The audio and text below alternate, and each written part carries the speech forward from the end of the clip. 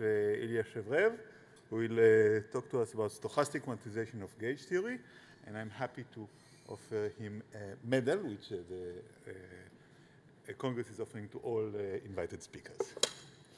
You can start.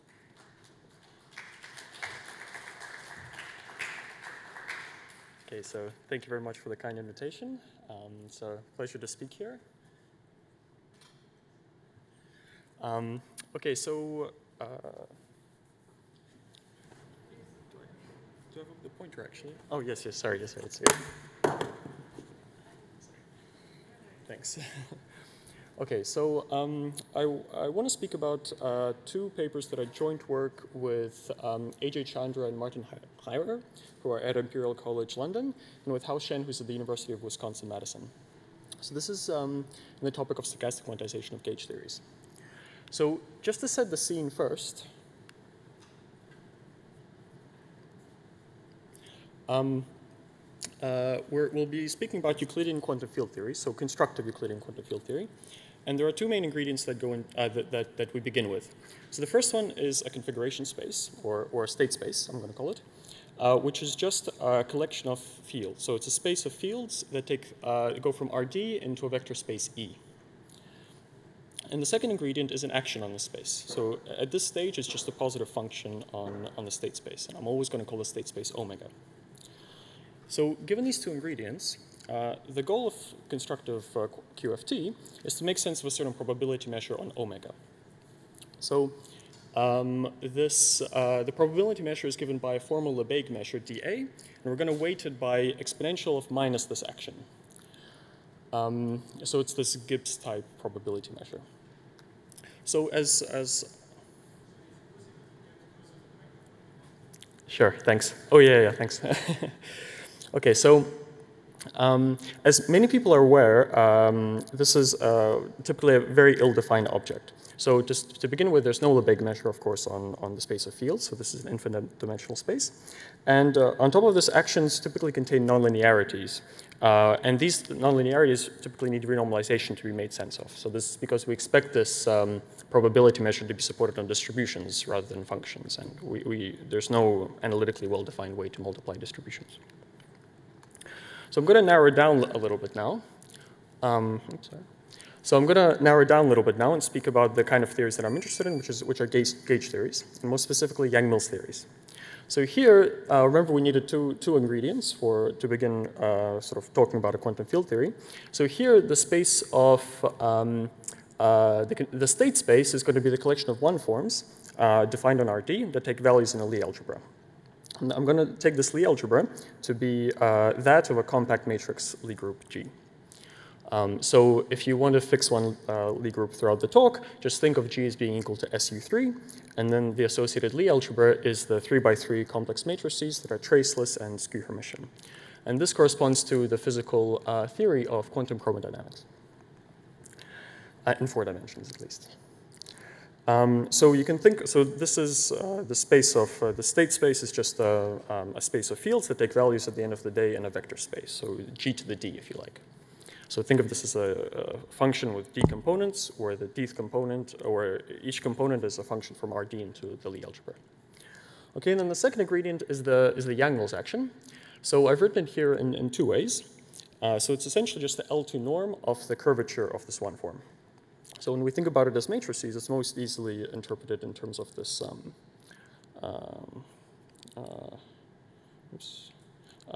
in this sort of second way over here. So in terms of the trace of the square of f.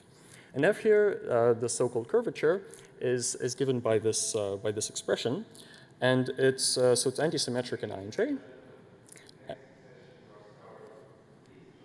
And it's important to note that it's nonlinear in A, so it has this quadratic term, and that makes it sort of Yang-Mills theories with non-abelian gauge groups reasonably challenging to study. And then just to remind you, we want to make sense of this probability measure mu.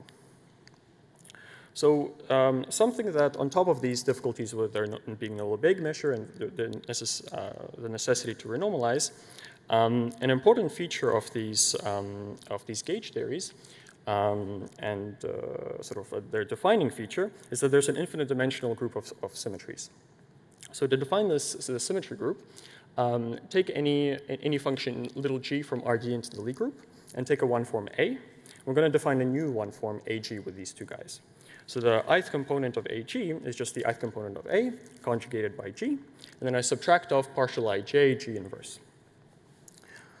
And then we're going to define an equivalence relation on the space of one-forms. So we're going to say that A and B are gauge equivalent if B is equal to Ag for some function G of this type. So in this setting, just think of everything as being smooth for now. So one can check that applying such a so-called gauge transformation, so sending A to Ag, this doesn't change the action. So the action is invariant under this very large group of symmetries. So what this means is that the true state space for the theory is not actually omega. It's omega quotiented by this gauge equivalence relation. So we really want to measure on this quotient space. But this quotient space is usually nonlinear. So it usually has actually quite a complicated structure. Okay, so this is an additional difficulties that is special to gauge theories. Okay, so there are quite a few contributions to trying to make a rigorous meaning for this so-called Yang-Mills measure. So in 2 dimensions, there's been quite a successful program which exploits a very special solvability property of 2-dimensional Yang-Mills. So essentially, one can write down a formula for how the measure should evaluate certain observables. And this class of observables is large enough to essentially characterize the measure if it were defined on this quotient space of one-forms. And so these formulas appeared first in the physics literature by Migdal back in the 70s. And in the mathematics community, they were taken up a little bit later by Grosking and Segupta, Driver, Levy, and then others. So in 3 and 4 dimensions, much less is known because there's no known solvability properties of the Yang-Mills measure. And the state-of-the-art results are a collection of papers by Balaban and also by Federbush in the 80s and 90s, and also Mañan, Rivasó, and Señor in 93. And the outcomes of these works is essentially an ultraviolet stability property for the measure in finite volume. So if you work on the torus instead of the whole Euclidean space. So it's important to know that these works, there's still work to be done sort of if one wants to define actually achieve the goal of defining a probability measure, or even correlation functions for this probability measure, which is actually at the end of the day what you really want to build a quantum field theory. So, so there's still actually quite a lot that needs to be done in order to sort of solve the Yang-Mills problem even in 3 dimensions. Okay, so in this talk, I'm going to speak about a method of a method that we've explored to study this measure, which is based on stochastic quantization. And I'm going to work in 2 and 3 dimensions. So stochastic quantization was introduced by Nelson Parisi Wu in the physics literature. And the basic idea is that we want to interpret this probability measure mu that we're interested in as the invariant measure for a Langevin dynamic. So the natural Langevin dynamic given by this action. So we're going to introduce a fictitious time direction, and we're going to look at time-evolving fields. So this time has nothing to do with original time in Euclidean space. So it's given by this. So it's given by a kind of a gradient flow structure, and then we perturb this gradient flow by white noise. This white noise is the natural white noise that comes from the same inner product that we use to define the gradient. So in the case of Yang-Mills, this will be just the L2 norm on the space of one-forms. This is not specific to gauge theories at all, although actually Parisi and Wu introduced it for gauge theories. But one can attempt to study quantum field theories. One can attempt to study any quantum field theory using this stochastic quantization procedure. And this has been very successful recently in the study of scalar or bosonic theories. So like, for example, the 5,4D measures. So there have been contributions in the last 4 or 5 years from Jean-Christophe Morat, Hendrik Weber, Massimiliano Gubinelli, and others. And one can use, by studying this equation sort of well enough, one can actually derive properties of the measure. So for example, one can use this to show Osterwalder-Schrader axioms, obtain tail bounds, things of the such. Okay, so we wanted to use this technique of stochastic quantization to see if it can teach us something about Yang-Mills. So to pass from scalar theories to gauge theories. So I'm going to present the kind of the main result that we have in this direction, and then afterwards I'm going to focus down on one particular aspect of this result. So we're going to restrict, as I said, to 2 and 3 dimensions, and we're going to work on compact space. So we're going to work on the torus instead of RD. So let's introduce a collection of white noises. So this is this natural white noise. So it's one form, the algebra valued white noise. So DIID copies of a G-valued white noise. And we're going to mollify it. And we're going to mollify it with a non-anticipative mollifier, which means that the mollified noise at time t only depends on the real noise at time before t. So this psi epsilon, if you like, is adapted to the natural filtration generated by psi. Then the statement of the theorem is that there exist linear operators C epsilon on the Lie algebra.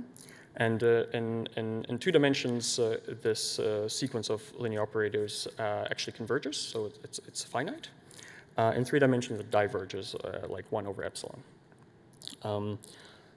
So there exists this collection of linear operators indexed by epsilon, such that the solution to the following semilinear parabolic PDE, on which I will comment on in a second, converges to a continuous in time stochastic process, A, which I'm going to call the SYM for the stochastic Yang-Mills process.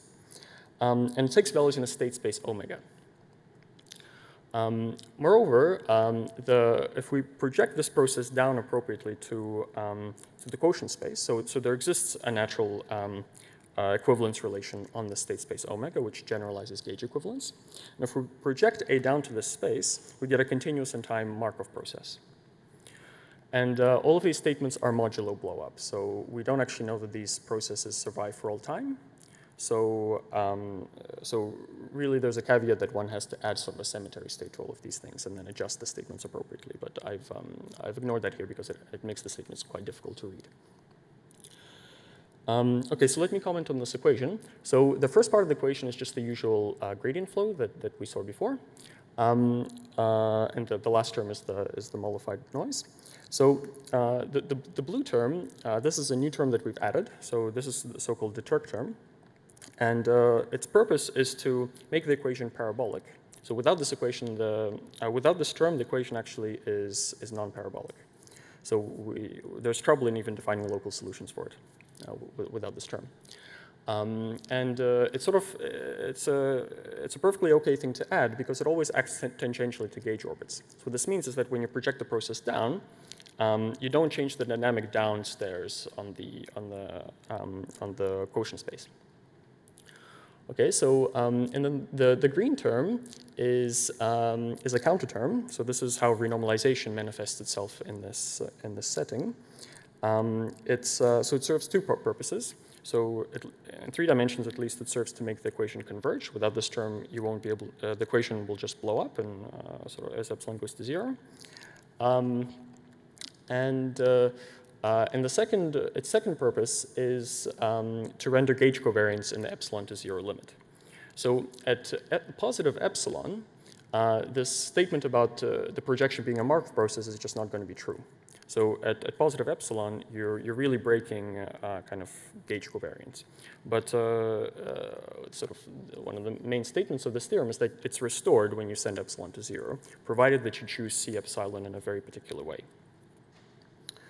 Okay, so I'm not going to say that much about how we prove the convergence of this equation. So maybe just a final note. I haven't written down the equation in coordinates because I don't think it reveals anything much more about the equation. But I have written down kind of how the terms look like. So in the second line, it's essentially a parabolic equation. So the leading, the principal symbol is the heat operator. And then it's quadratic in A and the derivative of A, and cubic in A. So these are how the nonlinearities look like. So, right. So I'm not going to say that much about how we prove convergence of this equation. We use the theory of regularity structures and adapt it in an appropriate way. But what I want to focus on for the rest of the talk is how to construct or define the state space omega and how to extend gauge equivalence to the space in a canonical way. So I think this is a kind of a nice standalone result that can be explained relatively shortly. Okay, so I'm going to focus also on the three-dimensional case because I think that's the more interesting situation. But let me just say a couple of words on the two-dimensional case. So in 2 dimensions, one can define the state space omega as a Holder function space on line segments.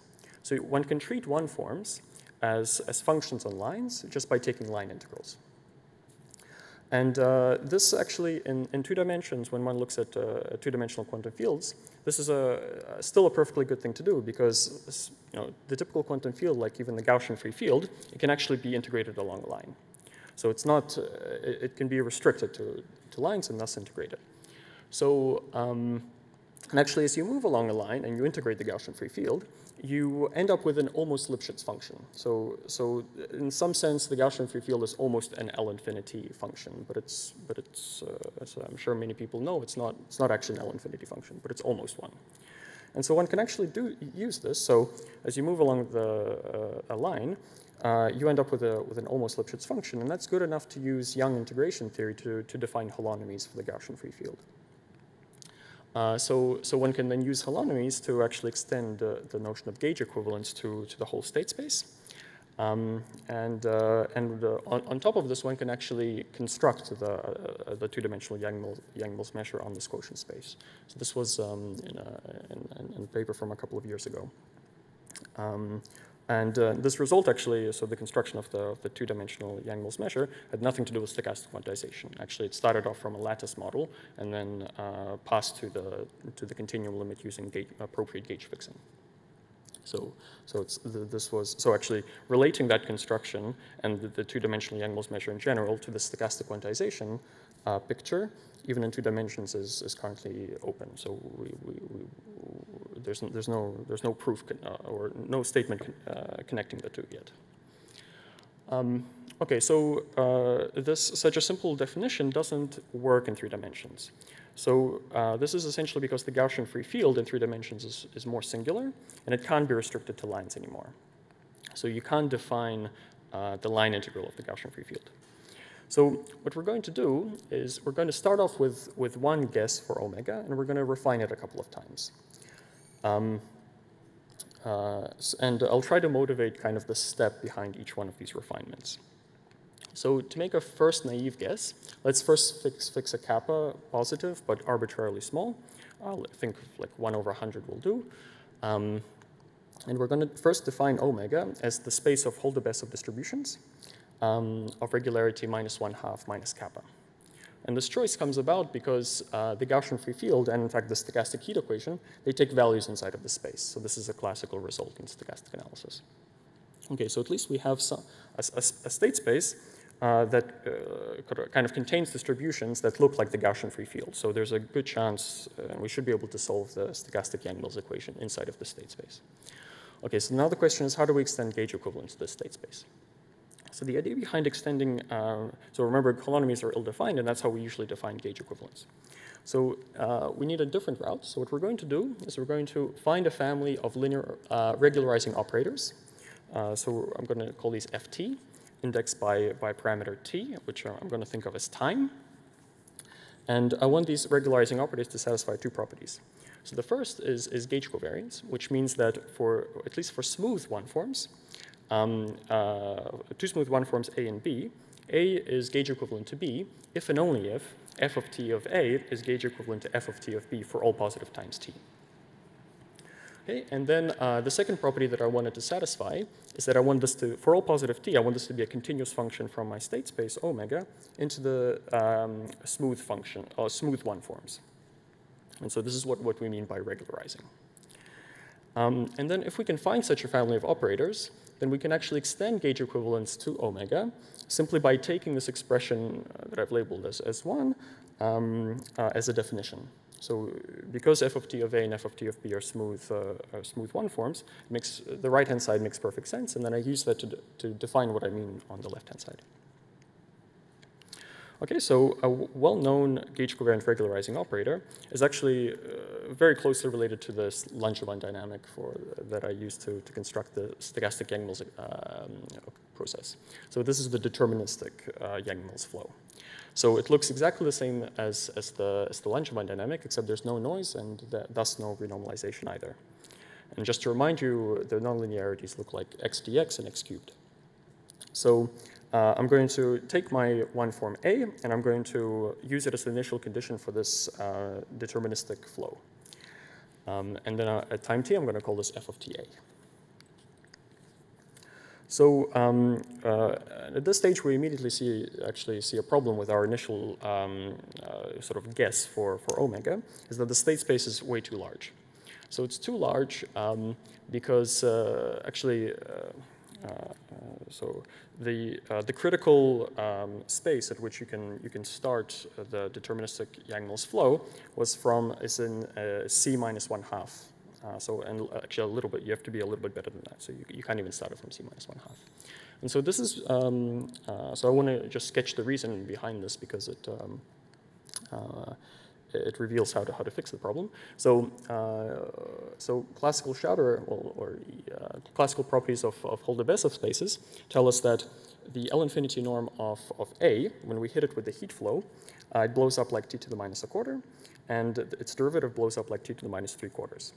A little bit worse than that because we have this kappa flying around as well. And this is quite bad. So if you try to, for example, solve this equation using Picard iterations, on the first iterant, you're going to run into a non-integrable singularity. So you're going to hit this infinity. So this is why you can't start the equation from C minus 1/2 minus kappa. So it's really due to this product in the equation. So this product doesn't allow us to define this, doesn't allow us to extend ft as a continuous function.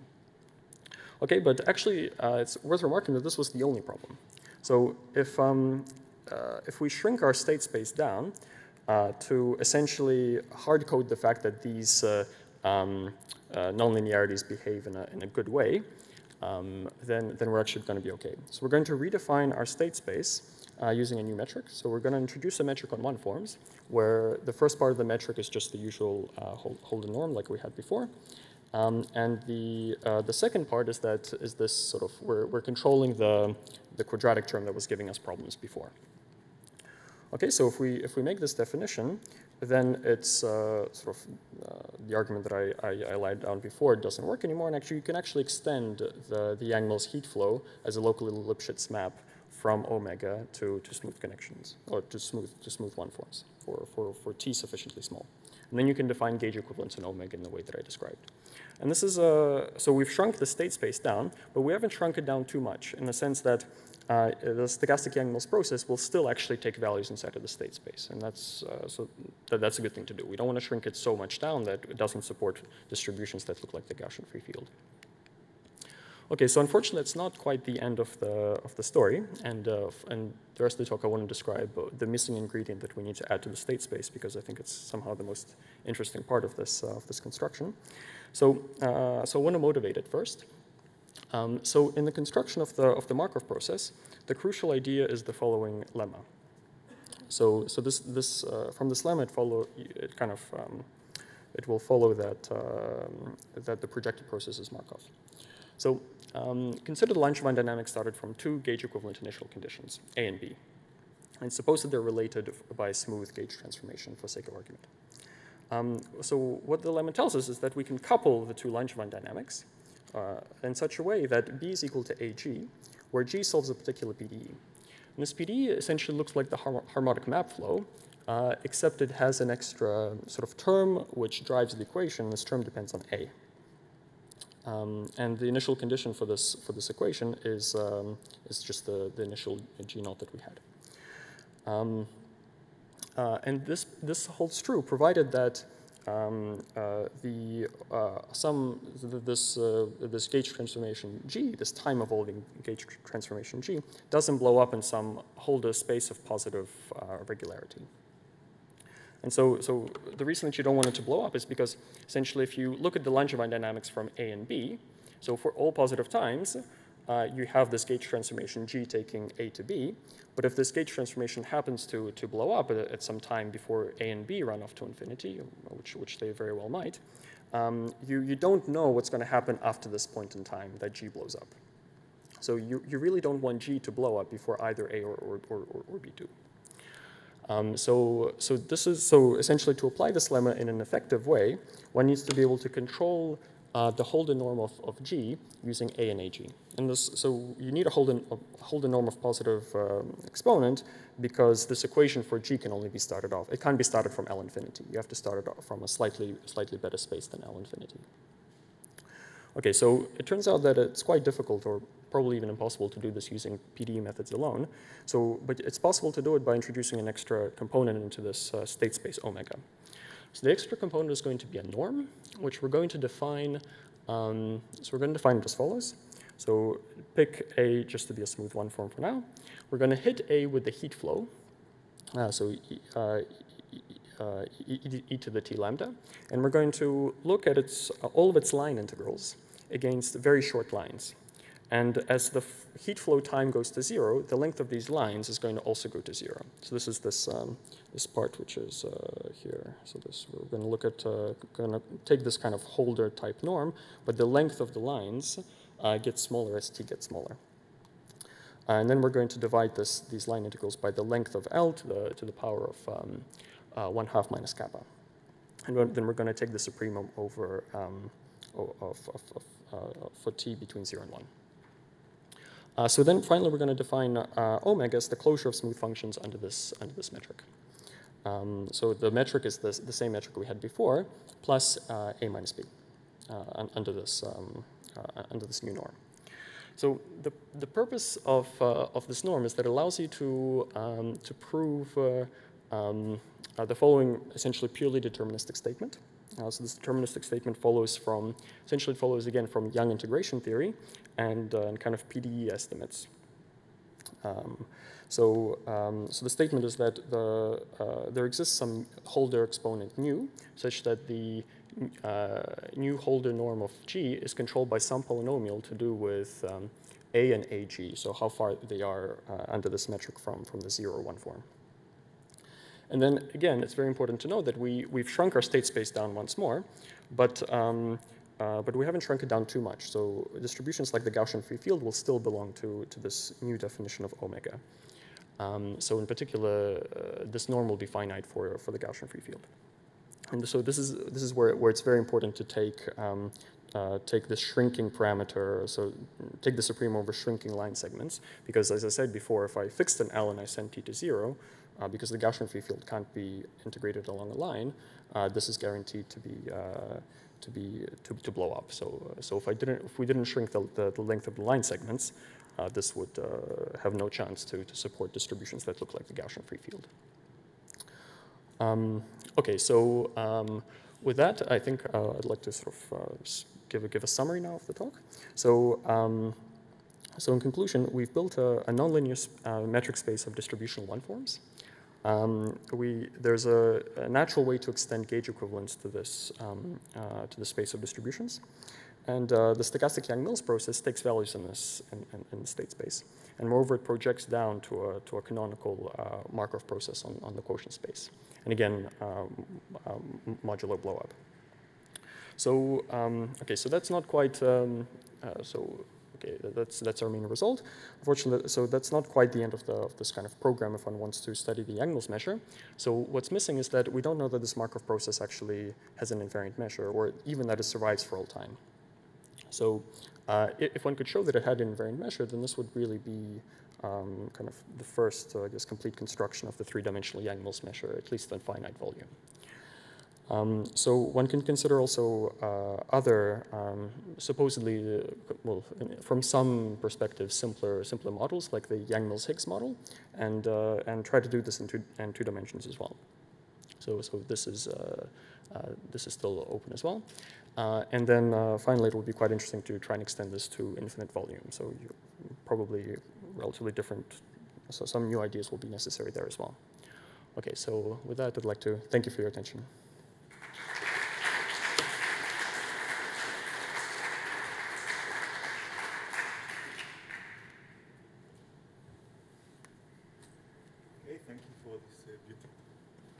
Thank you for this beautiful talk. Questions? Yes. Can you give some additional detail on this C epsilon operator? Specifically, how does it behave with epsilon, more or less, or how does it behave in terms of, I mean, is a pseudo-differential operator behaving like derivative to some power?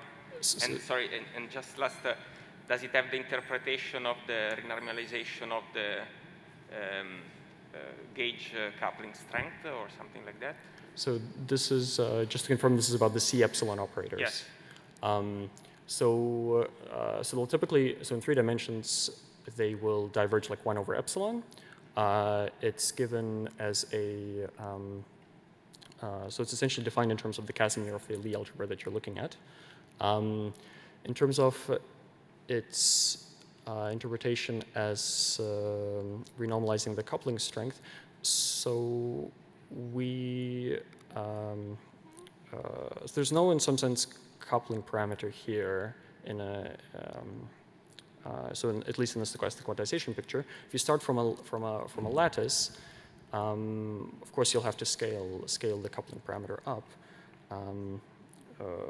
But I think it's I think it arises. Maybe that was just so. Does it have an interpretation in terms of the coupling something? No, I don't know, something that is stressed by the. I think not. No.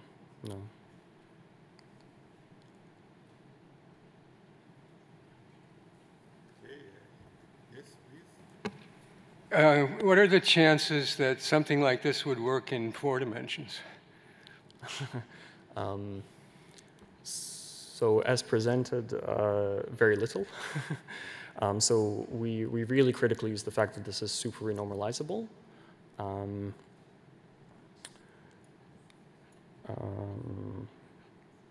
Yeah, so you would need quite a lot of new ideas to do it in 4 dimensions. Yes. Okay.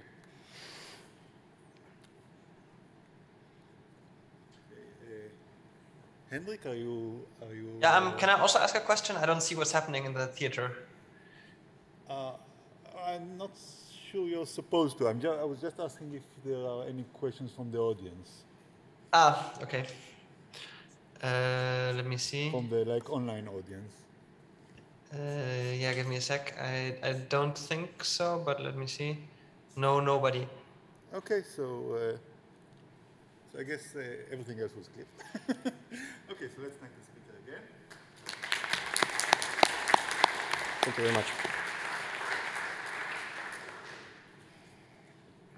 Okay, is Tom already online? Can we start the talk? Hi. Tom, can you hear? Can you hear me? I can hear you. Okay, good. Okay, good. Okay, so second speaker. For the second speaker, we are very happy to have Tom Hutchcroft. Yeah, well, I don't know which continent he's in right now, but maybe he'll explain. And he will talk about the new approach to critical percolation. And I'm sure it will be as exciting as it sounds. Okay. So I hope everyone can hear me okay. The idea of my talk, I really want to tell you about a new method that I've been developing for studying critical percolation in particular, so Bernoulli percolation, but we'll see it also has some applications to other models. And I'm going to sort of illustrate this through the primary example of long-range percolation, but as I'll talk about at the end, there are quite a few settings where this new method has been useful. And in fact, it was first developed in the context of doing percolation in kind of non-Euclidean geometry, like non-amenable groups, things like that. So a nice part of this story is it's really a case where the study of statistical mechanics models or percolation in these non-standard geometric contexts has given new insights back into the sort of classic Euclidean models. Okay, so just so we're all on the same page, what do I mean by percolation? Well, we take some graph G and we just flip a coin for every edge. It has some probability P of being heads. If we see a heads, we keep the edge and we call it open. If we see a tails, we delete the edge and we call it closed. Okay, and we call the connected components clusters. And generally, we're interested in understanding the geometry of these clusters and how this geometry changes as the parameter p is varied. Okay. Now, of course, as most of you probably know, the first thing that really makes this model interesting is that it does undergo a phase transition. So, for example, if you're on a lattice of dimension at least 2, then you have the phase transition. So that means if I define PC to be the infemal value of P, where I get an infinite cluster with positive probability, in fact, it has to be probability 1 by Kolmogorov 0-1 law, then PC is strictly between 0 and 1. Okay, and of course, in the specific case I have on the screen of the square lattice, it's a famous theorem of Harry Keston from the 80s that PC is equal to a half. But if you're new to percolation, you shouldn't be misled by this. So in most examples, for example, in the cubic lattice, we don't expect to be able to compute PC exactly or for it to have any kind of interesting value. It's probably not an algebraic number, for example, although we certainly don't know how to prove that. Okay. Now, once you know that the model undergoes a phase transition, right, it becomes very interesting, in particular, to try to understand its critical behavior. So the first qualitative question that you'd like to understand is, well, we know when we're below PC, there are no infinite clusters. Above PC, there are infinite clusters. What about at PC itself? Okay, and this is a very difficult problem, as you'll know, particularly in sort of intermediate dimensions, like 3 dimensions, for example. Okay, but really, we'd like to go beyond this. First of all, we believe in great generality that there will not be any infinite clusters at criticality. And then we'd like to understand critical exponents. So, we expect the big critical clusters to have kind of all this rich fractal geometry, which will be captured in part by these critical exponents. So, for example, the probability that the cluster at the origin is large should decay like some power of n. Now, again, this is probably familiar to most of you. There's a whole mean field theory of these critical exponents. If you're on, for example, if you're on a regular tree, then percolation, well, it's just the same thing as a branching process. So you can compute how everything works exactly. You get these simple exponents, and the mean field theory says that once you're in high dimensions, you should get the same behavior on a lattice as on a tree. And this has been proven by Hara and Slade in the 90s for sufficiently high dimensions. But then when you're in low dimensions, different critical exponents are expected to hold. And this is something that's very poorly understood, particularly in 3, 4, and 5 dimensions. So 2 dimensions, there's of course all this rich theory, connections to SLE, conformal field theory, and so on, where you can actually compute these things. But for example, in 3 dimensions, we have no idea. Now, as I said, this talk is really going to be about a new method to study percolation in settings where we don't completely understand what's going on. So, a problem with the existing methods, let's say the 2D methods or the high dimensional methods, they really rely somehow on knowing exactly what you want to prove and, proving everything in one go, like getting a very strong picture kind of right away. This is just an approach that's not going to be available, for example, in 3 dimensions, because we just don't, maybe one day we will, but currently we don't have any idea, how we should describe the critical model. So if we want to, for example, prove that there's no infinite clusters at criticality, we're probably going to need some kind of method that is sort of less sharp somehow. We shouldn't pin our hopes on being able to completely understand everything. And that's kind of the idea of the new method I want to present. So as I said, this is kind of nicest for long-range percolation. So how does long-range percolation work? So instead of starting with a lattice and then thinning out the edges randomly, we're going to start with just the points in the hypercubic lattice, ZD, and no edges to start with. And then for each pair of vertices, that we'll put an edge between them with this probability 1 minus e to the minus beta times their distance to the minus d minus alpha. Okay, now this specific function here is not very important. The point is that this is between 0 and 1, so it makes sense, and it decays like beta, which is this sort of intensity parameter, times the norm to the minus d minus alpha when the distance is large. Okay, so what we'll do is we'll think of this alpha as being a fixed parameter, and then beta is this intensity that plays the role that P played before. Okay. Now, this model also undergoes a phase transition similar to nearest neighbor percolation. So if you're in more than one dimension, then it always undergoes a phase transition. And if you're in one dimension, it undergoes a phase transition if and only if alpha is less than or equal to 1. By the way, the reason we write the exponent this way, the minus d minus alpha, is that this model becomes less interesting when alpha is 0 or negative, because in that case, every vertex will have infinite degree almost surely. So the model no longer undergoes a phase transition in that regime. So we want the exponent to be strictly bigger than d in order to get a model that has a phase transition. So of course, long-range percolation is still interesting in other regimes, but the questions one would look at would be different. Now, the interesting thing is you might think this model might be harder to understand than nearest neighbor percolation, but in fact, our understanding of long-range percolation is quite a lot better than nearest neighbor percolation in several cases. So in particular, it's a theorem of Noemberger from 2002 that the model undergoes a continuous phase transition when whenever alpha is strictly less than d. Okay, and by continuous phase transition, I mean that there are no infinite clusters. Okay. And in general dimensions, this is best possible because it's also a theorem of Eisenman and Newman that when you're in one dimension and alpha equals 1, you actually get a discontinuous phase transition. So you actually do have an infinite cluster at criticality.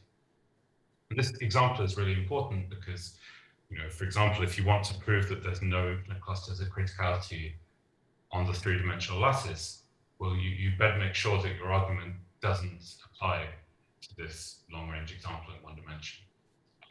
It's actually not so easy to think of arguments where, this wouldn't work for. So it's actually quite a serious barrier.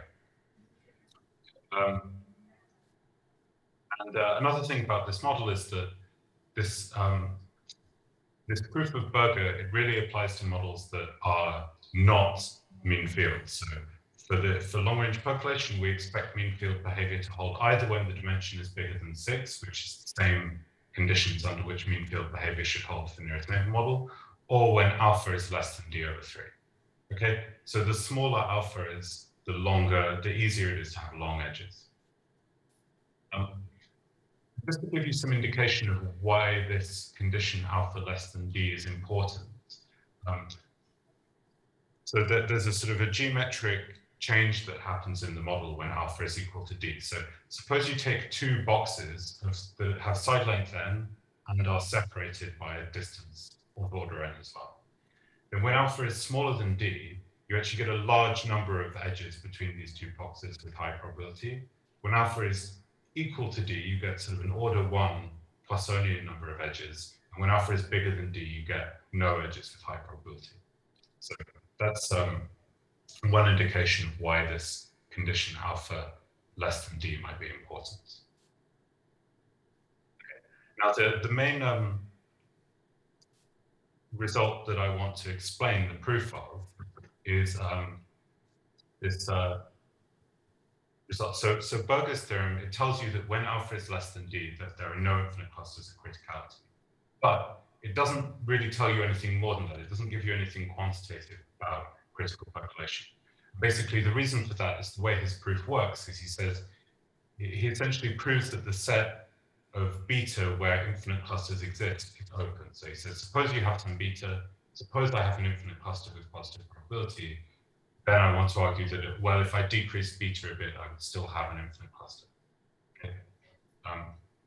So this kind of argument doesn't tend to tell you very much about the critical model because it's really arguing by looking at the supercritical model.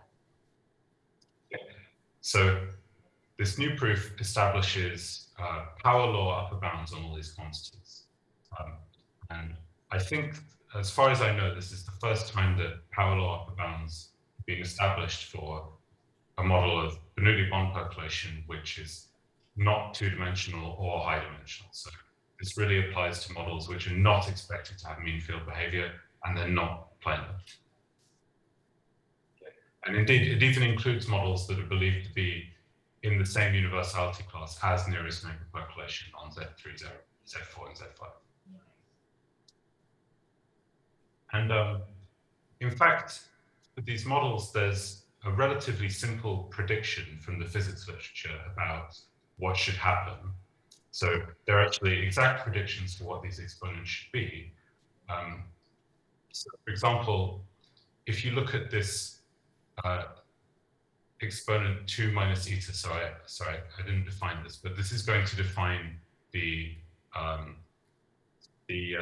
decay of the connection probability between 2 points. So this exponent eta is defined so that the connection probability between x and y should be like the norm of x minus y to the power minus d plus 2 minus eta.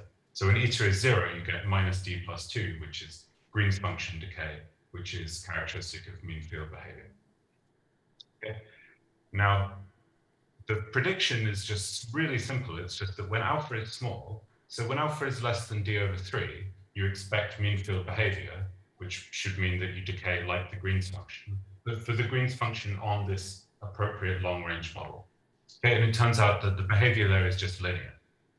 Okay, but the prediction is that actually this linear dependence on alpha extends beyond the mean field regime, and it just continues up until you hit whatever the nearest neighbor value of this exponent is.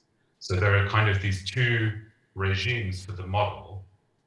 You have this to the left of this corner, where which you might call the sort of long-range dominant phase of the model, where the sort of short-range stuff isn't important, and the exponent continues to have this simple behavior like it does when alpha is very small.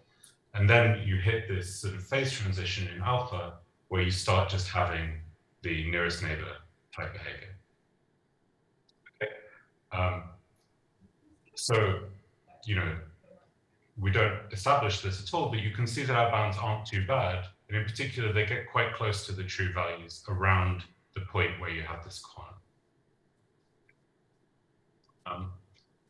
And I should advertise as well that in separate work, I have been able to rigorously establish this picture for percolation on hierarchical lattices, although it uses quite different methods to what I'm talking about here. Okay. So again, the point of this talk is it's less about the specific results and more about the method. So I want to take a step back and think, you know, how would we prove that there is no percolation of criticality? And now there's kind of two main approaches that you might follow, which I like to think of as what I call the supercritical strategy and the subcritical strategy. So in the supercritical strategy, what you want to do is similar to what I mentioned about Berger's proof. You basically want to show that the set of P or beta where infinite clusters exist are open. Okay, so one way you might do this is try to argue that, well, suppose P is such that an infinite cluster exists, then these infinite clusters must be kind of large in some coarse sense that's strong enough to guarantee that the infinite clusters actually have themselves a non-trivial percolation phase transition, PC less than 1. But of course, if you can show that, it follows quite easily that you weren't really at PC, you were a bit above PC. Okay. So for example, you might expect that if an infinite cluster existed on ZD, it should kind of look like ZD at sufficiently large scales, which would hopefully guarantee this. Okay. Now, there are lots of variations on this method, and probably this has been the most popular way generally of studying critical percolation in lots of papers. But again, one downside of this is that, well, first of all, it doesn't always work, obviously, or it doesn't work to our knowledge, but also that arguments of this form tend to give relatively little quantitative information about percolation actually at criticality. Okay. Now, there's a different way you can approach the problem, which I call the subcritical strategy. And here, what the idea is to prove that the set of P for which infinite clusters don't exist is closed. Okay, now, of course, that's equivalent to what I just said, but it's a different perspective on it. And the way we want to do it is by proving that some estimate that's non-trivial in the sense that it implies that there's no infinite cluster should hold uniformly all the way up to PC. Okay, so often the way this works is via what's called a bootstrapping argument. So what you try to do is you try to prove that some well-chosen upper bound on the distribution of the cluster of the origin, right, that you can choose yourself. Okay, and you want this to obviously hold when P is small. And what you want to do is show that this bootstrapping hypothesis implies a stronger version of itself. Okay, now that might seem like a kind of vacuous or silly thing, but in fact, if you can do this, you can deduce by a continuity argument that the strong form of the bootstrapping hypothesis is going to hold uniformly all the way up to PC. So for example, this isn't really exactly how they do it, but one way you can think about the Harris-Slade proof of mean field behavior in high dimensions is via a bootstrapping argument like this. And basically what they show is if the dimension is really large and G denotes the Green's function, then you have this implication that if you know that connection probabilities are always bounded by 3 times the Green's function, then in fact they're always bounded by 2 times the Green's function. Okay. Of course, proving this inequality is the hard part of the work. But if you can prove this, then you can easily deduce by continuity that this strong estimate with the 2 holds uniformly all the way up to PC. Basically because, if you stopped satisfying the strong form of the estimate, at some point you'd still satisfy the weak one when you've only just started to break it, and therefore you'd satisfy the strong implication. So basically our method is a new way of doing these kind of bootstrapping arguments. It's based on an idea from the paper of Eisenman, Kessler, and Newman in 1987, where so this was the first paper to prove that in supercritical percolation on the lattice there is at most one infinite cluster. So most people now learn the proof by Burton and Keene that was a year or two later, which is much easier. But the Eisenman, Kessler, and Newman proof gives you quantitatively quite a lot more information. In particular, it says that if you take a box in ZD and you look at an edge in the middle of the box and you say, what's the probability that the endpoints of this edge lie in distinct clusters, both of which reach the boundary, then it's always bounded by log n over root n. Okay, and I would love to tell you more about the proof of this because it's really beautiful, but basically they do a very clever sort of changing the order of summation, basically, to transform this probability into something of this form. It's an expectation of a martingale term, zt, at a stopping time, divided by t, on the indicator that the starting time is large. Okay, and once you've done this transformation, you can easily prove this via, whatever martingale methods that you like to use. Now, what I did a few years ago is I proved a stronger and more general version of this inequality, which applies directly in infinite volume, and it also works with the volume of clusters rather than the radius. What it says is, if you let Sxn be the event that x and the origin both belong to distinct clusters of size at least n, and let's say at least one of them is finite, then if you sum over the neighbors of the origin, or just pick one in the case of degree, that's basically the same, then this is always bounded by 1 over root n times some kind of universal constants that are very important.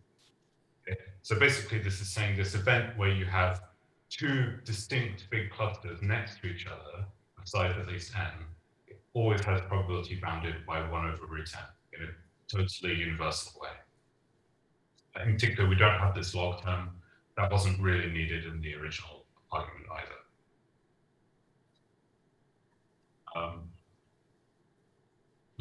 Let me skip that remark and come back to it later. So what's the idea of, how do we use this for one of these bootstrapping arguments?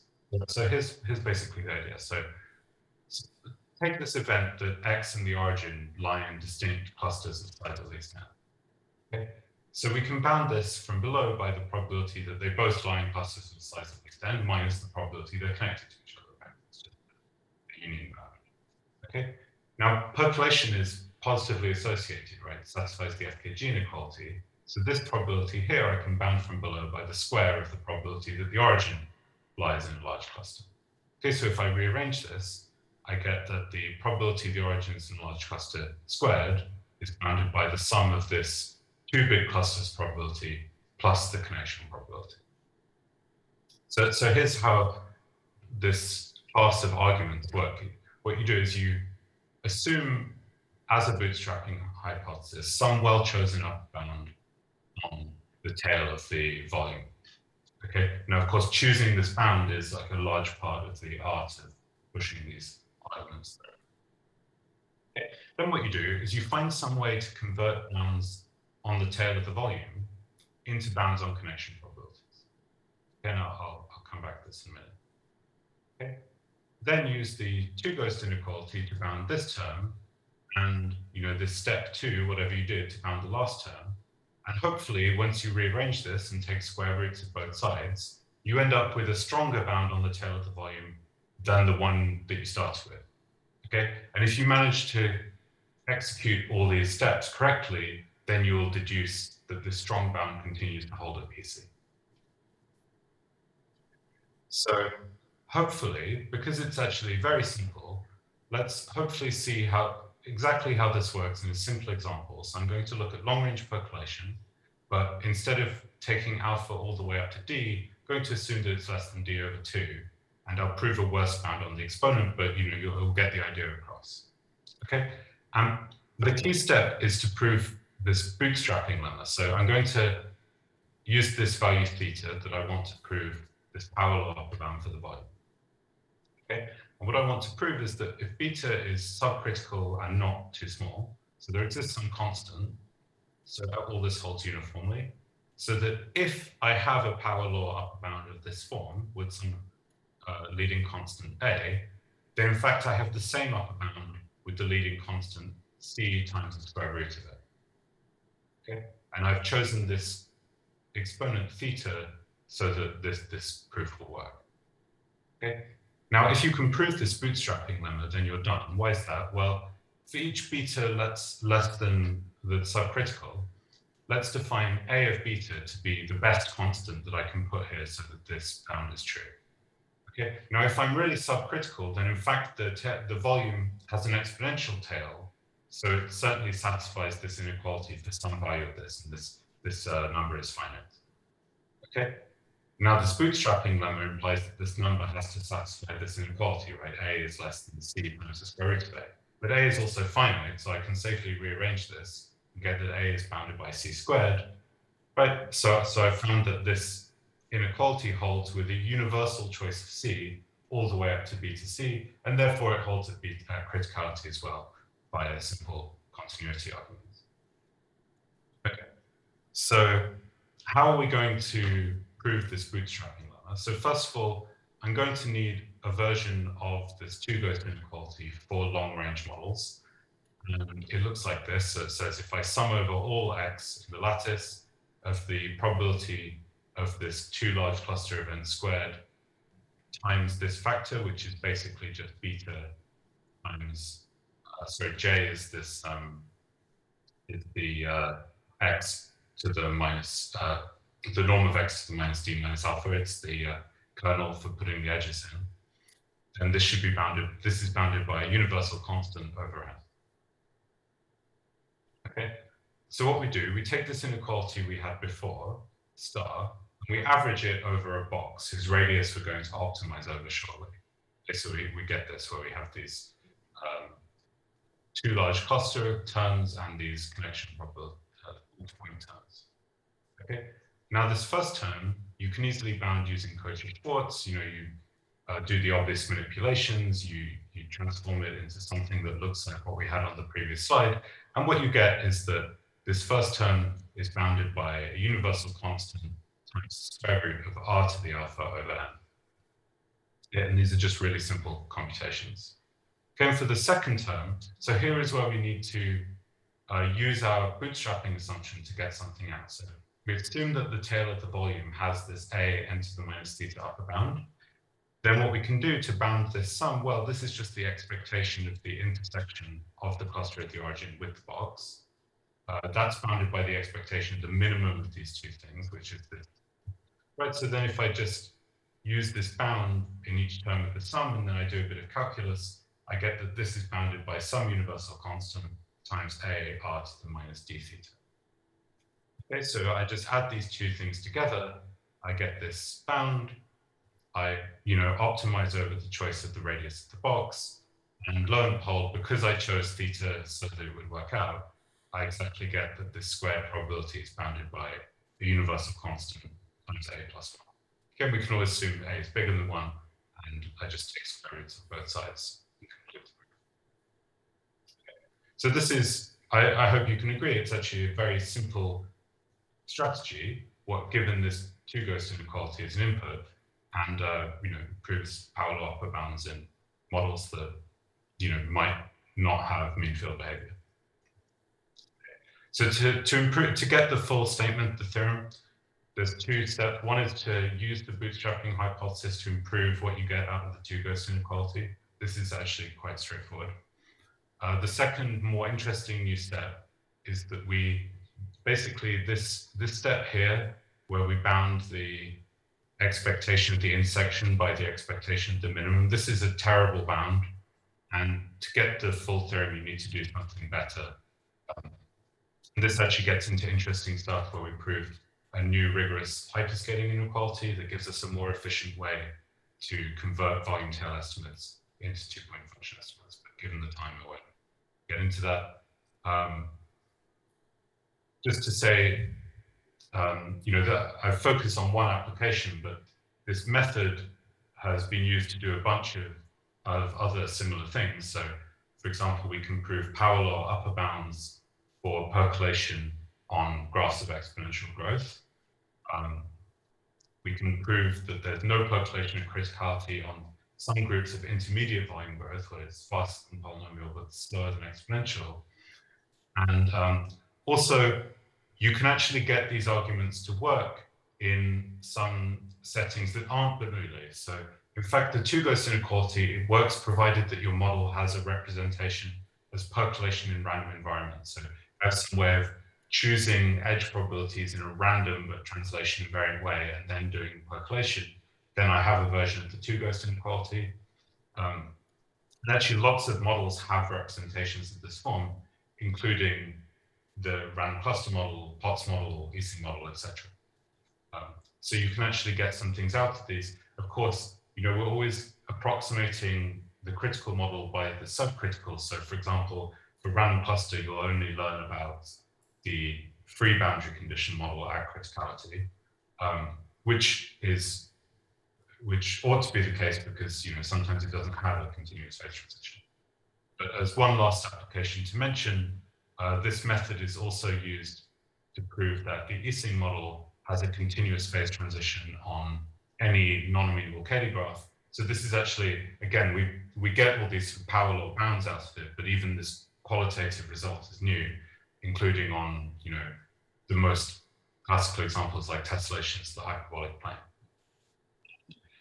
The main idea here is to use this bootstrapping methodology, but to study the random current representation of the ET model. And the main difficulty here is that this model doesn't have the FKG property, so the argument actually breaks quite badly and you have to do something else to fix it. I think, given I'm already over time, I'll stop there and thanks everyone for listening.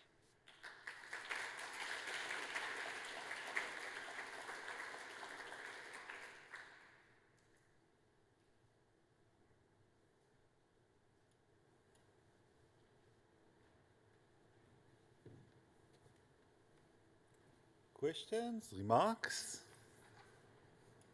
Yes. Hey, could you maybe comment on what you think the main obstacles are for applying this subcritical bootstrapping for classical percolation on Z3, say? Yeah. So one of the things about this argument, which is nice, is that it's quite difficult to see what these obstacles are. I've tried a lot to do it, and there do seem to be obstacles, but they seem to be obstacles of a rather technical nature, right? Rather than really being a fundamental obstacle to applying the method. So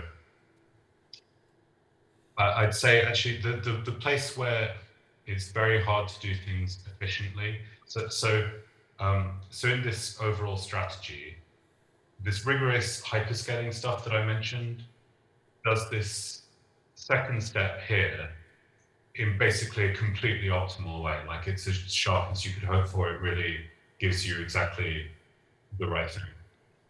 Really, the difficult thing is this step where you want to bound these probabilities of two large clusters, but when X isn't a neighbor at the origin.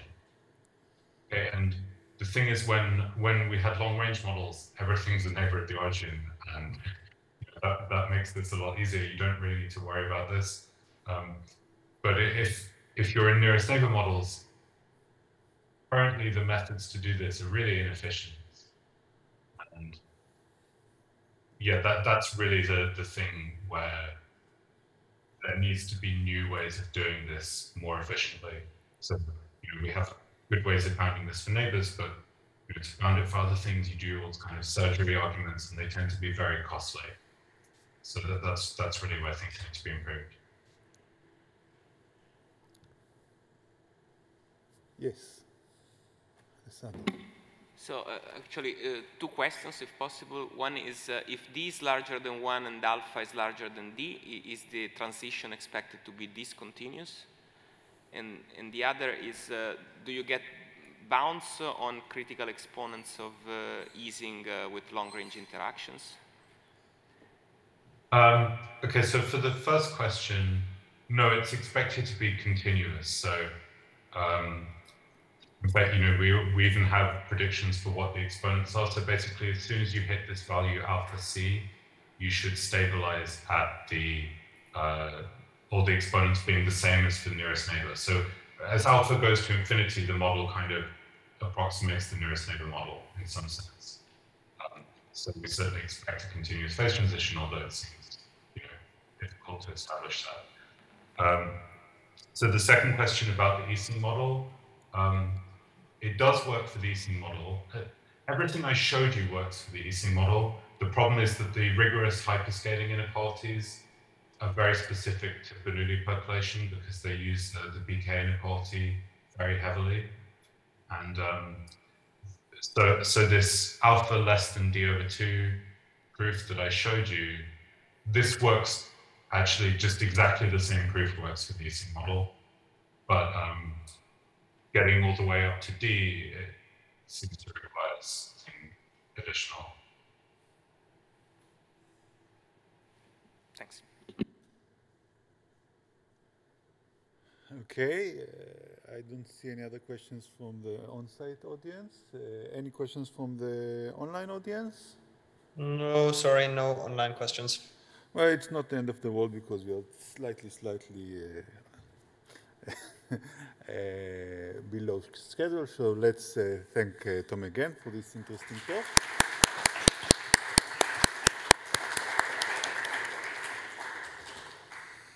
Okay.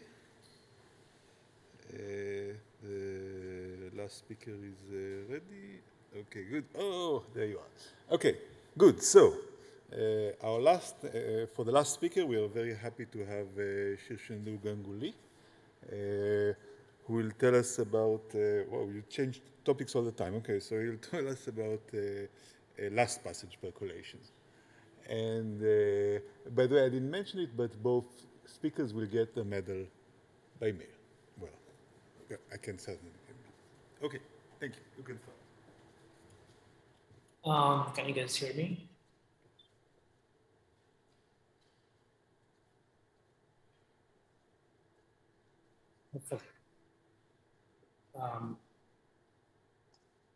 Can you guys hear me? Actually?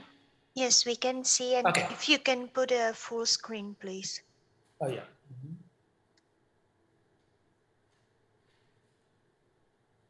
Okay. This is good. It's good. You can start. Okay. Yeah. Thanks. Yeah. So thanks a lot to the organizers for the invitation. Yeah. So what I'll talk about today is some recent work that we've been doing to understand certain refined geometric properties and dynamical aspects of certain growth models, particularly aspects of percolation. And most of the talk will be based on joint work with Alan Hammond, and I'll mention some other related results that we as well. Okay, so yeah, so before getting into the specific of the particular model aspects of percolation, let me just put it in a slightly bigger context. So it's a model of planar stochastic growth. In particular, it's a part of a class of models that describe random growth and interfaces, which has certain key features. And these include things like slope-dependent speed, particularly in a nonlinear way, the dependence is. Some global smoothing, and then there is some local random forces that actually drive the growth. And it turns out that under rather general conditions, as long as these features are present, these models are supposed to all behave in a rather universal way. At least their fluctuations should all be sort of governed by the same kind of exponents. And this is the prediction of Corporation Zhang, which sort of came about in the mid-80s. But throughout the rest of the talk, I'll sort of focus on one particular growth model. And these are sort of examples of random metric spaces. And the growth actually happens to be modeled by the metric balls. So a particular example in this class is post-classic percolation. So what you do, it's very simple. You simply take the Euclidean geometry and then distort it by some random noise. So let's look at Z2 and look at the nearest neighbor graph structure in Z2. And let's say for every edge on this lattice, you now put a random weight, IID random weight. So let's say each edge now has an IID exponential random variable attached to that. And that is the length of this edge. So if there were no weights, the length of every edge would be 1. And now sort of it's now associated to a random length. And this gives you a random weighted version of Z2. And you can now look at the associated shortest path metric. And this is what post-classic percolation is. And what are the key observables? So one would be the distance of the passage time, which will be denoted by Txy. So let's take 2 points, X and Y on Z2, and Txy would denote the passage time or the distance. And the other key object that we'll be interested in is the geodesic, or the shortest path between X and Y, and that's going to be denoted by gamma XY. Okay. Now, before getting into anything, let's just point out a key difference that you see in such models, which is different from Euclidean geometry, is how geodesics behave. So let's say you have 2 points which are close to each other, and and 2 other points that are also close to each other, and you look at the corresponding geodesics, they tend to typically merge and coalesce for a while, and then eventually go their own way. But this is very different from Euclidean geometry, where geodesics are the shortest path of straight lines, so either they meet at a point or they don't meet at all. And the basic reason behind coalescence is the fact that these random paths are length minimizing. They're trying to minimize the length between points. And so they would try to go through regions of the space where the random variables are typically low, atypically low. So both the green and the red, blue paths, they typically hit random variables that have low weight, and in the process they merge. So that's one thing to keep in mind, that that's going to feature quite a lot in our discussion. So coalescence is sort of a key difference that you see in this kind of geometry, random geometry setting. Okay, so how do metric balls look? So this is a simulation for an FPP metric ball centered at the origin, let's say, with exponential weights. So the limit shape is some convex object which is not very well understood, and it actually is non-universal. So the actual shape of this metric ball would depend on what exactly the distribution of each edge weight is. And these colors denote the level curve. So points with the same color are all at the same distance from the origin. However, if you now zoom in on the boundary, the local fluctuation behavior is supposed to be universal. regardless of what the original edge weight distribution was. Okay, so what are some of the questions that you can ask for a model like that? So how does, let's say, the distance between points X and Y fluctuate? Or how does the geodesic between points X and Y behave? So these are some very basic questions that you might want to ask. And then you can actually ask more complex questions like what is the correlation structure of the distance between points as the points are allowed to vary? So you can look at the entire distance field. You can look at metric balls growing from different sources. How do they interact? You can talk about large deviations. Let's say, how does the geodesic between 2 points behave if I tell you that the distance is atypically large or small? And so these have all been sort of investigated recently in related context, but the focus of the talk today will be a dynamical aspect of this model. So I start with this FPP where I have this independent edge weights on every edge. And I want to understand, let's say, what would happen to the distance between points of their geodesics if this underlying noise variables were caught up in time. And a related thing that one has to understand to answer such questions is how does the energy landscape behave? So FPP actually induces an energy landscape which is indexed by paths, right? So each path has a length, and you can think of that as the energy of the path. And so that automatically induces energy landscape, which you might want to understand the geometry of. Of particular relevance would be to understand the geometry of near ground states. So the geodesic is a path that minimizes length. So in some sense, you can think of it as a ground state in the landscape, and what would be relevant is to understand paths that almost minimize the length, so near ground states. And so in the story of dynamical perturbation of underlying noise variables, sharp results are known for particular population, let's say on the triangular lattice, using ideas from Fourier analysis of Boolean functions, along with very sharp understanding of what are known as arm probabilities for particular population.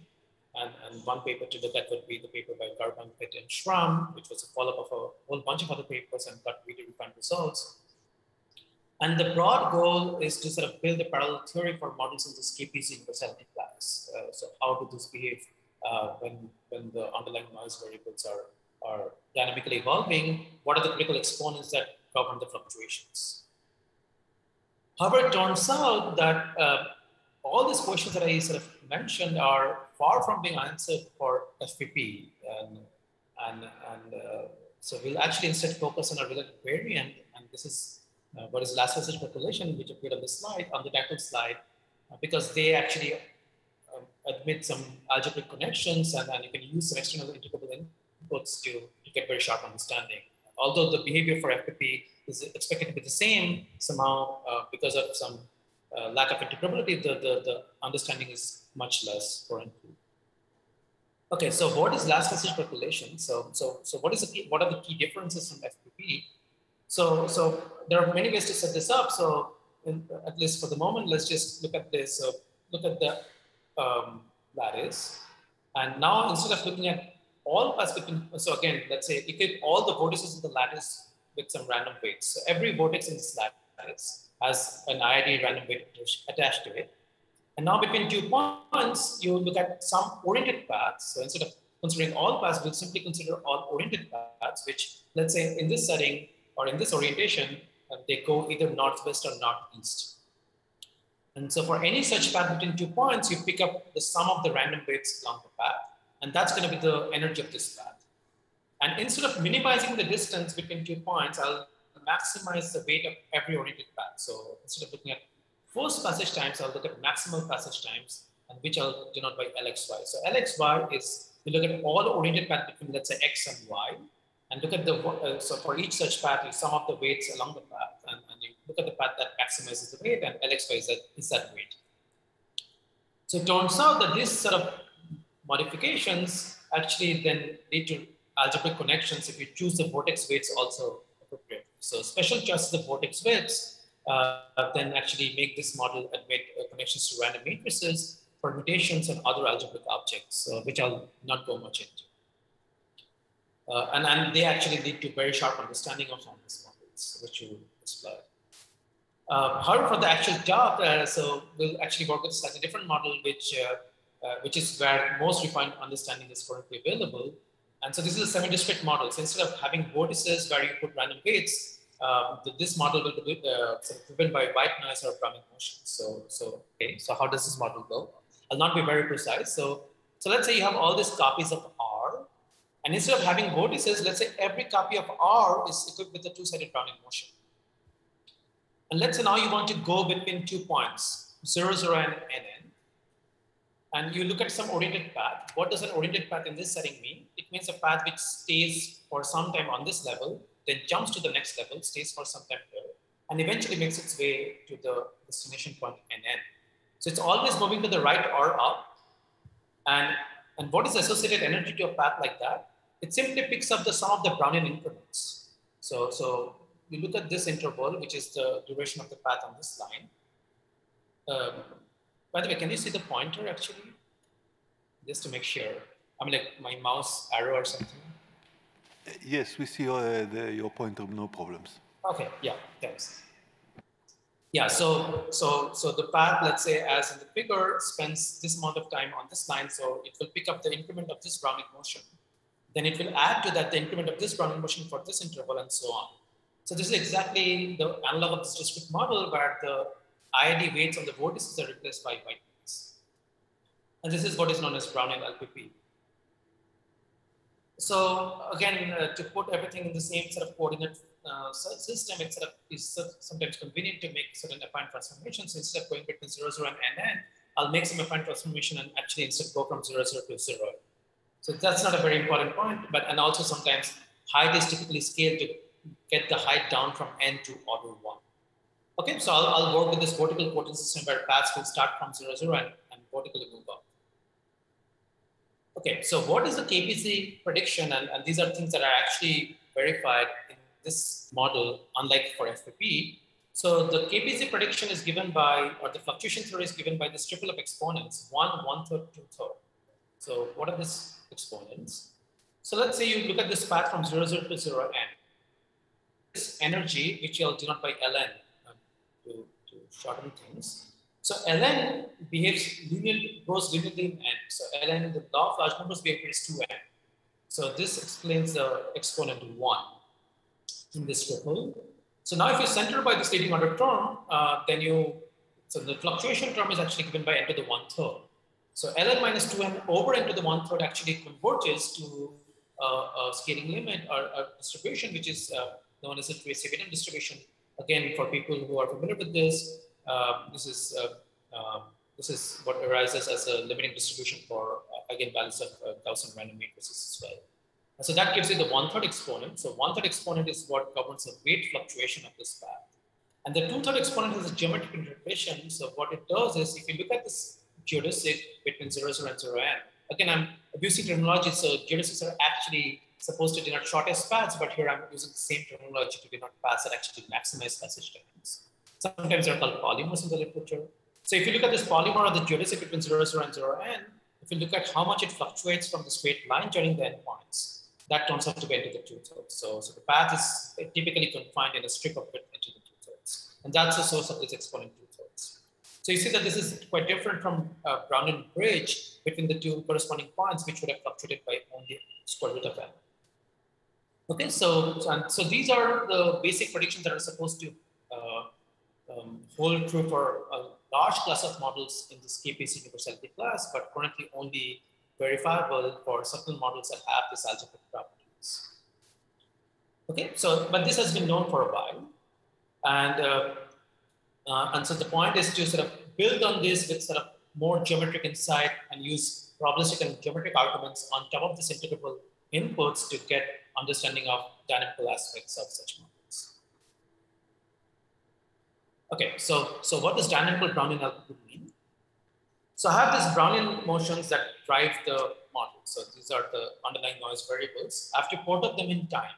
So to do that, I set up some notation. So let's say these Brownian motions have this. So I'm denoting them by, let's say, B00, B01. So the superscript 0 denotes the time. So these are the Brownian motions at time 0. And I want to define the Brownian motions at time t. So the corresponding Brownian motions at time t, B0t, B1t, and so on.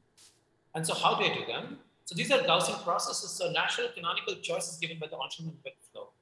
So I won't define it very precisely, but but what you can sort of imagine is for people who are not quite familiar with it, so Brownian motion at time t is, let's say, has this representation, which is like basically exponential of minus t times Brownian motion at time 0, plus an independent Brownian motion term with a suitable prefactor so that it's stationary. So the process is stationary. So at every time it's standard to standard Brownian motion. And the correlation with the Brownian motion at time 0 decays with time as exponential of minus t. Okay. So that will be our dynamical model. So given this setup, like you can ask some very basic questions, like how long does it take for the energy of a path to decorrelate? So let's say ln0 is the energy of the geodesic or the polymer between 0, 0 and 0n at time 0, and correspondingly define ln_t. So how does the correlation ln0 between ln0 and ln_t decay as a function of time t? And so there is a more geometric question that is also relevant, which is how do the geodesics behave as the dynamical perturbation evolves? So let's say gamma n0 and gamma n are the geodesics at time 0 and time t. So it's plausible that when time is very short, the geodesics overlap quite a bit. But then as you introduce more and more noise into the system, the geodesics start looking quite different. And so you might want to understand what exactly is the time it takes for the geodesics to look quite different from its time 0 structure. And the one way to quantify that is to sort of look at the overlap function. So you have these two paths, and you can look at how much they overlap by, and that's a number between 0 and n. So at time 0, when t is 0, is actually equal to n, and as t grows, it becomes smaller, and you want to understand when does it become, let's say, little o of n. Because so these are the two questions that you can ask. One about how the correlation decays, and the other one is more geometric about how the geodesic overlap behaves. Any questions so far? Okay. Right. So key tool that would be useful for analysis is something that comes from the Fourier theory of Gaussian spaces and goes by the name of dynamical formula for variance, and it was established by Chatterjee in the late 2000s. So it says, and this is just some playing around with the Onschen-Lindbergh semi-group and some very basic spectral theory of Gaussian spaces. So it says that the variance of the geodesic weight at time 0 or at time t, it's a stationary process, so the variance does not change with time. So the variance actually has a very nice representation in terms of the overlap function.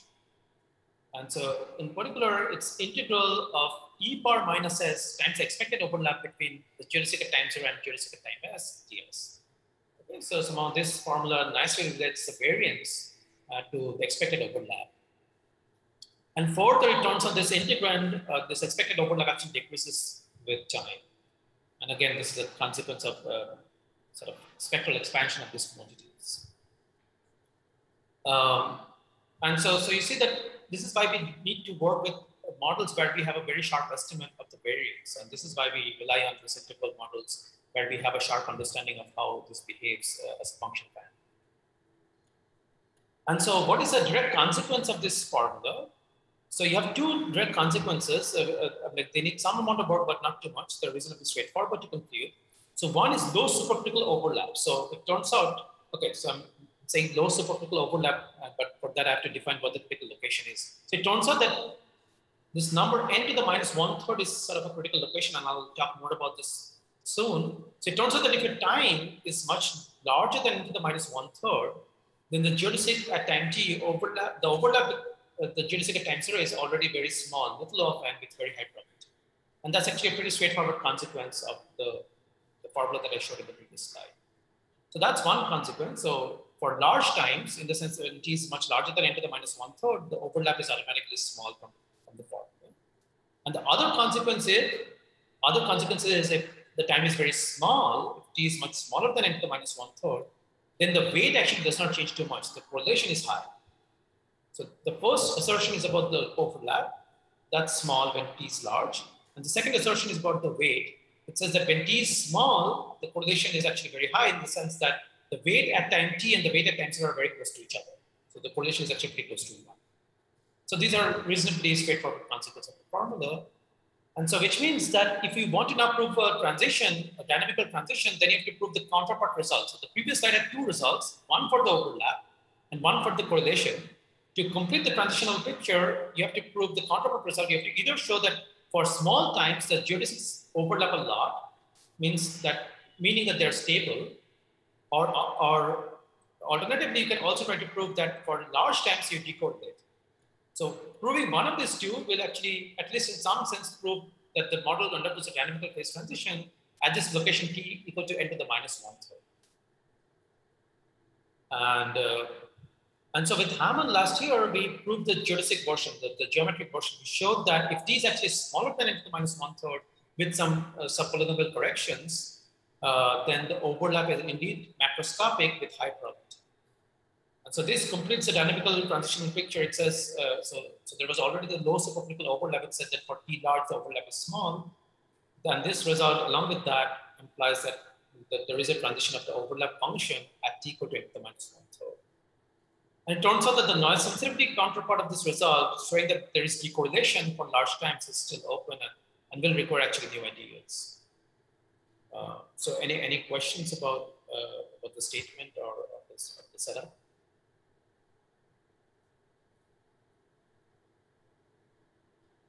Okay. And so in the next couple of slides, I'll at least present a heuristic argument explaining why n to the minus 1/3 is a critical location. And actually the proof will not quite follow that heuristic, but this would be instructive nonetheless.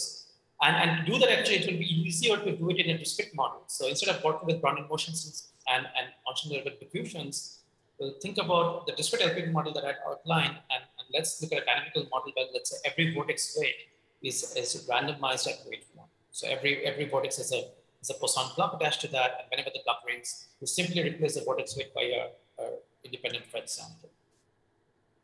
Okay, so this was the discrete LPP model, and so this was, let's say, the geodesic. So why is n to the minus 1/3 the right location? So recall that the fluctuation of the energy of this pad is n to the 1/3. This was this 1/3 exponent from this KPZ theory. Now, by time n to the minus 1/3, the number of bits along this path that get resampled is n to the 2/3. Right? So there are n bits. Each of them get resampled at rate 1. So by time n to the minus 1/3, the number of bits that get resampled is n to the 2/3. Now, the geodesic is trying to maximize weight. So it's passing through regions where the vortex weights are typically high. But once you resample them, they get to typical values. So somehow the weight of the geodesic is falling a little short of what it used to be. So to make up for this, what it does is it locally has this reroutings. So somehow this weight that's resampled goes down in value. And so you have this reroutings to make up for this loss. However, these reroutings are very local and somehow they are behaving roughly in an IID way. So there is a sort of cumulative CLT type effect. So which means that you have n to the 2/3 of this reroutings, each happening reasonably in an independent fashion. So the total effect of this change is square root of the number of reroutings, which is square root of n to the 2/3. And this is exactly n to the 1/3 that matches the fluctuation behavior of the system itself.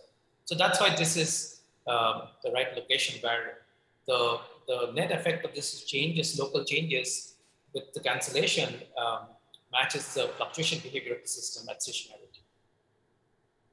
Okay, but this is again a heuristic argument which actually the proof does not quite follow. And this was actually predicted in the physics literature in 2004 by Chevyrev and Bouchard. And as I mentioned, the actual proof takes a rather different route. So how much time do you have left actually? Can somebody... You have about 7 minutes left. Okay, sounds good. Thanks. Okay, so just to sort of give a very brief overview of what the actual proof does. So the basic difficulty is that this geodesics at time 0 and time t live on different time slices, and so comparing them is difficult. And so the key method is to reduce it to a static problem. So instead of working with two geodesics which live on two different time slices, what we do is define a shadow of the geodesic at time t. So look at the figure. So let's say the red path is the geodesic at time 0. The blue path is, let's say, the geodesic at time t. And so what the proof does is defines the shadow of the geodesic at time t, the blue path. The shadow of it is the green path, and that we denote by gamma n t20. So this is supposed to be a proxy for the geodesic at time t, but crucially, it lives at time 0. And so the construction of this proxy is actually very non-trivial and relies on a delicate analysis of the excursion structure between the geodesics at time 0 and time t. So we'll not get into that. But it has two key properties. So one is a geometric property. So we want the proxy at time 0 of the geodesic at time t to be geometrically close to the geodesic at time t. So in particular, we want the sizes of the excursions between the geodesics at time 0 and time t to be roughly preserved. So the excursion between the two geodesics is also the same roughly as the excursion between the geodesic and the proxy. So in particular, this implies that the overlap between the two geodesics was small. That would mean that the overlap between the proxy and the geodesic at time 0. But crucially, these two objects both live at the same time slice. That's also small. So that's the first property that you want to ensure. And the second is weight mimicry. So you want the geodesic at time t and the proxy at time 0 to also have the same similar weight. And to ensure that we use the fact that the time that we are working with is small. And so this allows us to use this harmonic analytic input of subcritical weight stability. So now you can completely do away with the blue path. So in the original picture, you have this red path and the blue path, and they were living in two different time slices. But now we have completely reduced it to a problem where you have time 0 environment. You have the red path and you have the green path. The green path is a proxy for the blue path. And you want to rule out a situation like this where the red and the green path are very disjoint. They don't overlap much. But the energy of the green path is very close to the energy of the red path. And this is something that it's a static problem. And once you develop a reasonably well understanding of the energy landscape at time 0, you can attempt to answer such questions. And it turns out that, in fact, this can be done for Brownian LPP. So it turns out that it's quite unlikely that you have these two paths, one of them being the geodesic, the other one is a near geodesic, but it's quite disjoint. So that's actually quite unlikely.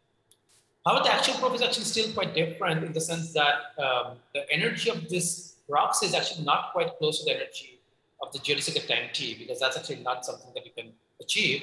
Instead, what actually turns out to be the case is that the difference in the energy of the proxy and the geodesic at time t is much smaller compared to the difference in the energy of the proxy and the geodesic at time 0. So in particular, the error that you incur from going from the blue to the green path is negligible compared to the difference in the energy between the green and the red path. So this weight mimic, for the purposes of the weight mimicry, this slightly weaker notion still suffices. Okay. So it turns out that once you get a reasonably good understanding of the energy landscape, you can also ask other related questions about geodesic behavior. So for example, you can look at a setting like this. So let's take 2 points downstairs, -1 and 1, let's say. And let's say you take a point x upstairs. So look at geodesics going from x to -1 and 1. Now, as I said, they will typically tend to coalesce for a while and then eventually bifurcate.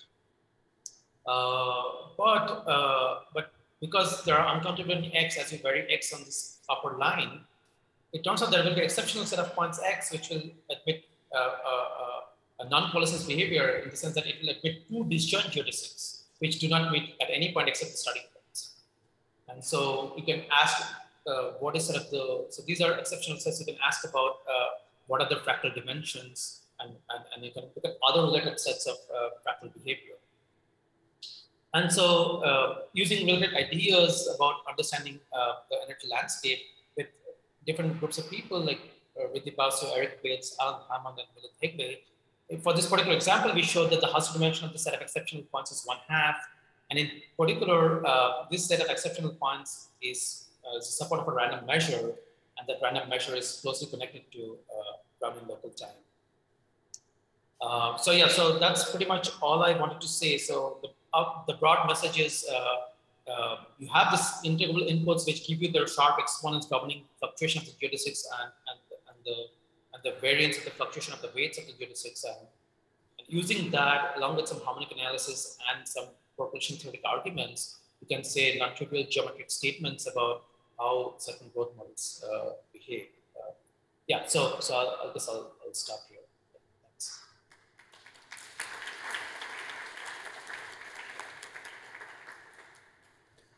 Okay, thank you, Shirshendu, for this nice talk. Questions?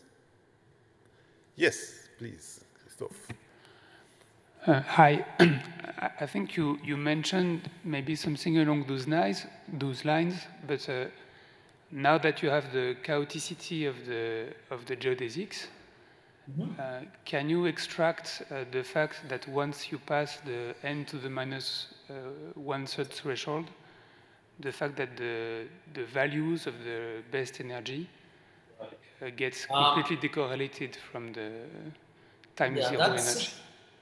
Right. So yeah, that's something that I've thought about. So it turns out that so what the chaotic statement tells you is that the geodesic stops overlapping with the time zero geodesic. So what actually needs to be so if you can actually show a stronger statement that not only does it not overlap, but it's also actually macroscopically separated. So it can happen that the two geodesics are actually very close to each other, but they don't quite overlap. But if you can rule that behavior out and actually show that not only do they not overlap, but once it passes a threshold, then the two geodesics actually look macroscopically different in the sense of this figure that I have drawn. So let me just go back a few slides. Sorry. Yeah. So if you can show that actually the two geodesics look like this in the sense that they don't even come close to each other, then actually you can show that the weights actually indeed decorrelate. But you have to rule out this, of course it does not happen, but you still have to rule out the fact that the blue path stays very close to the red path, but does not quite overlap. Okay, thank you. Any further questions? Any questions from the online audience? Okay, so let's thank Shirshendu again and all the speakers of the session.